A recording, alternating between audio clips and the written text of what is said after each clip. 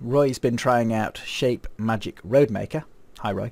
And he wants to take the resources from this and from Carrara into Bryce to combine them and render them with the terrain. So in Bryce, let's launch Bryce, and we'll have a quick look at our resources while that's launching. We've got this image, which is 1024 by 1024 colour image. That's going to be the ground texture.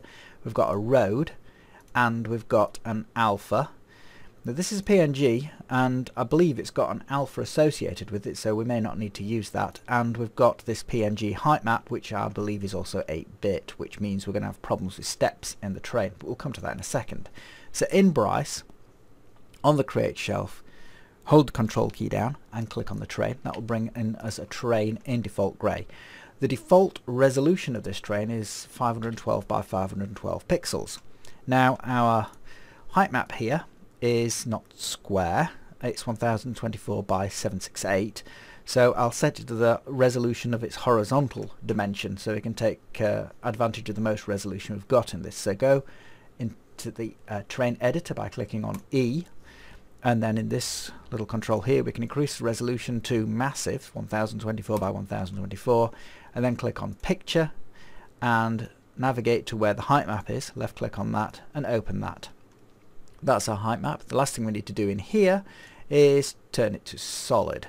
So that's really all our terrain editor processes out of the way now, unless we're going to try and deal with the stepped problem, which we'll come to. So I'll check out of here, and I'm going to move the camera so we can get a look at this terrain from, I don't know, above or something like that, and you can see how it looks. So I'll just move the camera around and give it a quick render. So the reason this is looking such high contrast is because it's got all these little steps on it, because it's only an 8-bit terrain. So this is a little bit of a drawback. We'll do the texturing and then we'll come back to trying to deal with that issue. So now for the textures, go into the material lab and hold the control key down and left click on one of these C column blobs here. So I'm going to use the diffuse, so left click on that. And that opens as 3. This one is going to act as our filter for the first two, and so this is in this channel here, this is the alpha channel. We're going to have the alpha that selects between these first two. They're all going to be pictures at the moment anyway, so I'm going to click on P for picture, and you'll see our man Leo appears as per the instructions given by Dave Savage. So essentially we're following this process now. We'll go into the texture source editor, click on an empty square, and navigate to your image here, this autumn, that's going to be the underlying image. We'll check out of that. Now we're going to go back into the texture source editor for this channel, so left click on there, click on an empty square and bring in our autumn road PNG, and this has associated with it this alpha, which is handy. If we hadn't got an alpha that came in with it, for example, you might be in this position, then you could load in an alpha that you generated separately, and if it turns out to be the wrong way round, as this is, so it's making the road transparent, you can just left click on that and that'll make the alpha the right way around. That just inverts the alpha map there. The point with this is that for this channel we're only going to use the image, but we can use this image again with the alpha associated with it to do the filtering. And so this is just using the image here, this is just using the image here. This is going to be our filter channel, and at the moment you can see the outline of this fellow here, Leo, is doing our filtering. In fact, I'll switch this to actual selection so we can see this on the terrain, so you get an idea how this alpha channel works. So the road's being filtered where it's white, and the black areas are where we're getting switched to this background colour. So if we go into the texture source editor now and select our road, we can get the road texture where we want the road and the ground texture where we want the ground. So I'll just check out of here now and give that a quick render, and you can see now we've got the road there. I'm just going to rotate this terrain around so it's facing us and we can get a closer look at what's going on the surface here. So we've got these steps which are a little bit awkward, and we've got our texture here which is not really very high resolution, and neither is this one. But the road we can't really do much about, other than you could export it at a higher resolution, but we can do something about the steps potentially, and we can do something about this texture on the ground. You can see the pixels in it, you see. So I was thinking what you could do here is swap it for one of Bryce's procedurals. So if we go back into the texture editor here, and instead of having a picture we switch it to a procedural texture, and then if you hold shift key down, click on the name, you can go in the library and you could search out something. I'll pick out one of my own that I feel is possibly appropriate for this, so if I can find it, it'll be in here somewhere. Never know, made so many. One called veg, there we go. Right, I'll pick one of these ones that looks like fields out, and then it's mapping mode. Well, this is reflection, which isn't appropriate for this, so we'll have world space, which means that it's scaled to the world rather than the object, and then set this up so it looks appropriate in our preview. So there's just sort of like field patterns there, and because this now has procedural texture, I can take advantage of the bump mapping built into that, so I'll just pop a blob in for bump height and turn the, oops, don't want displacement, that breaks it, turn the bump up, and then I can use this procedural texture and I won't have the issue with seeing the pixels on the terrain there. So that's just a way of doing that. It's not mandatory. Okay, right, but you can see that the ridges here are a little bit ugly. So if you can get your program to export in a higher resolution format, then you can use, as Horo suggests here, we can use this little program to convert it into a form that Bryce can take advantage of. So I'll just show you how to get Horo's program. The instructions here, as you just saw, I've got Horo's website open. Go to Bryce Documents, go to Programs, go to Terrain, and left click here on this program. Windows will, I'm using Windows, I suppose.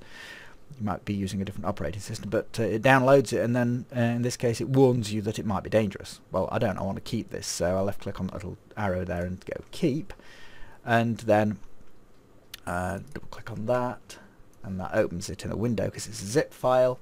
I'll have it on my other monitor and drag it and drag and drop it into here so I can open it. So there's some instructions and there's the program. You just double click on that and it opens the program. It'll ask you if you're sure, and then you can use it as per the instructions. So if you can get this in a high bit resolution output, then you can produce a better quality height map that Bryce can read, and if it's 16-bit then you get very good results.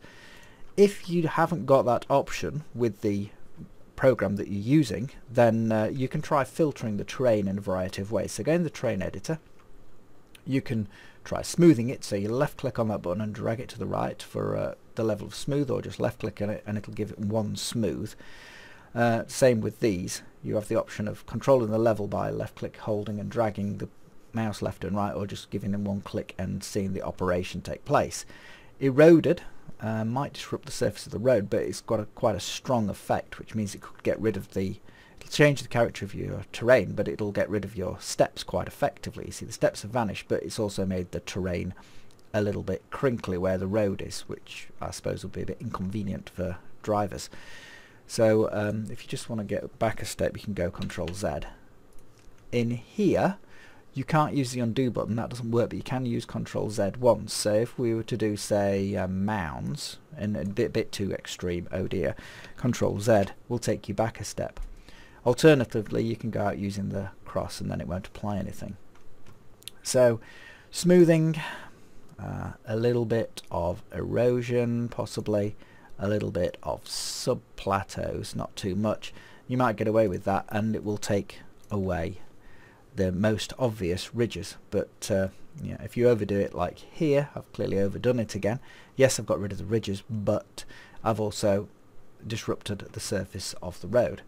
With terrains, you'll also find material consideration here if you're using the bump effect, that in the material options you have different bump modes, and I find that a legacy bump works better with most terrains than enhanced bumps, but not in all cases. If you have high vertical cliffs, then you can get some very good effects with enhanced bumps, but if you've got sort of a low terrain, then it's probably not going to give you that much of an advantage. So you can see the difference is subtle anyway. I'm just being a bit picky over that. So Control Z will take you back steps repeatedly if you do it right and you've got the focus on the screen, and you can see now we're back in our stepped mode somewhat. That surface is crinkly. If you've gone too far, you can always go into the terrain editor, go to picture and just reload your height map, and that will reset you anyway. Sometimes when you use Control Z with terrains, if you've made various changes, you can end up with multiple terrains stacked on top of one another, so just watch out for that, because it can cause a bit of a problem then. It'll certainly use up memory. But essentially, that's it. That's how you can apply these resources to your terrain. The only other thing I suppose I should point out is if it was important that it was scaled correctly, then you can scale this. So you could left click this control and scale the terrain so it fitted the proportions of the image, or you can use the attributes to scale it very accurately. So if this is at X, Y and Z, don't worry too much about the Y value. Just put in whatever proportions it was. So it was 1024 by 768, I think. Let's see, and I'll just zoom back a bit now because I made it rather large. Okay, that's the correct way around.